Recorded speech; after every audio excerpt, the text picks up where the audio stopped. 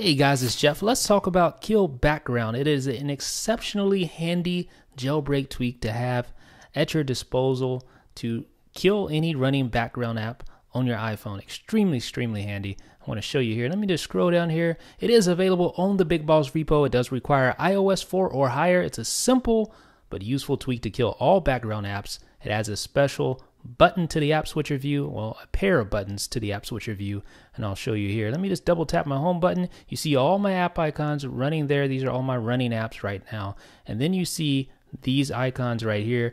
Now, normally you would associate a skull and crossbones with poison, but these are by no means poison. Watch what happens when I tap one of these buttons like this. Voila. It kills all the running background apps in one fell swoop, just like that. Quickly and easy. Now, this is not the only way to do this. Let me show you another way by means of remove background. Let me slide down here, my SB settings. You see remove background, that is the toggle, and it does the exact same thing. Let me open up my app switcher.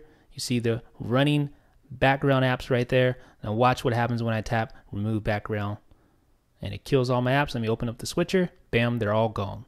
So either way you shake it, both apps work exceptionally well. KillBackground is available on the Cydia store for the price of free, and it is available in the BigBoss repo. Let me know if you tried in the comment section below, folks. This is Jeff with iDownloadBlog.